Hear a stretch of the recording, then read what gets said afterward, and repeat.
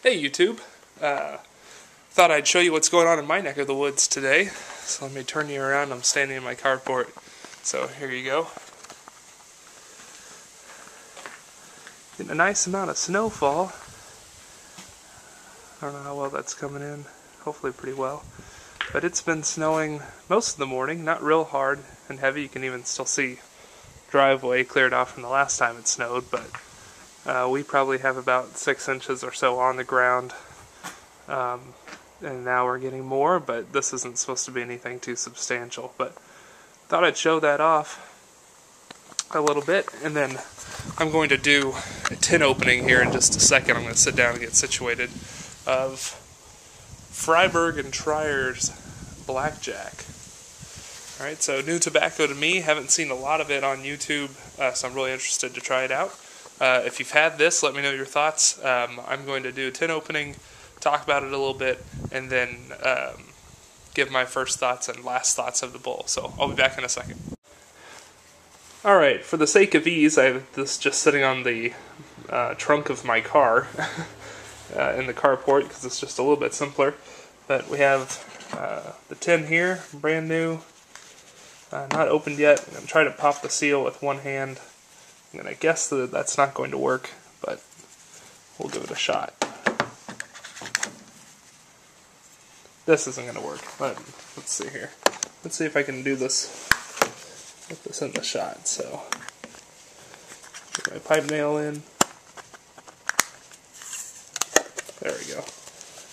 Well, partially. There we go. Alright. So, back up. Let's see, I'll do a quick sniff of it. Has that really nice kind of dried fruit smell, apricots and raisins and things like that. So, as we open up the paper and take a look at it, this is kind of what I expected based on, not really reviews, but just some things I've heard about it, is that even while it's called Blackjack, there's very, very little dark tobacco in here. It's kind of maybe some medium brown, but mostly light brown. But it's a very thick cut. I mean, it's not a flake, and it's really not a broken flake. But I would say it's definitely different than a ready rub. They're almost all these kind of long. Let's see if I can focus in on it. Nope, sorry. These kind of long strands of tobacco. So it's quite a bit different than anything I've seen before, actually. So that's kind of exciting, something new. So I'm going to get my pipe lit up, or packed up and lit up, and I'll let you know my first thoughts after the first couple of puffs. So, right off the bat, one of the first things I noticed is that this tobacco lit very easily. I did kind of an unusual packing method where I just kind of stuffed it in there, only packed about 3/4 of a bowl. I don't know if it's because of how cold it is outside or the nature of the tobacco, but it felt almost a little bit stiff.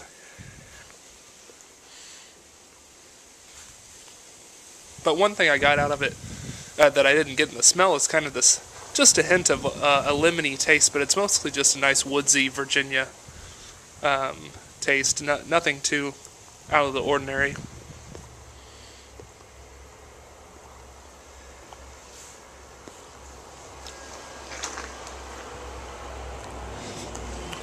Not a whole lot to say, I guess, about it yet, except that it's pleasant. I mean, it certainly is pleasant.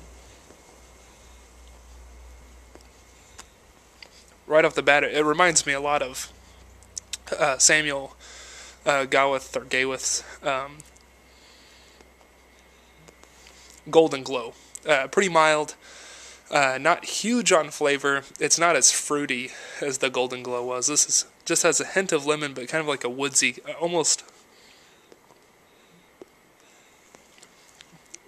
maybe kind of like smelling cedar or something like that, but not very strong, just very light. So I'm gonna enjoy this bowl, and I'll be back with some final thoughts. Hey, what's up, guys? Well, I'm nearing the end of this bowl, of the Fribourg and Treyer Blackjack. And it's really nice. It's much more complex than I originally thought starting out. It's a very, very creamy smoke. Very, very creamy and woodsy. Not really like any other Virginia I've had before. I highly recommend it if you like Virginia tobaccos and like a variety of Virginias. This is really nice. So, I think it's reasonably priced. I think I got it for like $10 a tin at Pipes and Cigars. But if you like Virginias, I'd say check it out. Granted, this is just a first bowl for me, and I'm by no means any kind of professional reviewer, so hope you guys have a chance to enjoy the weather where you're at.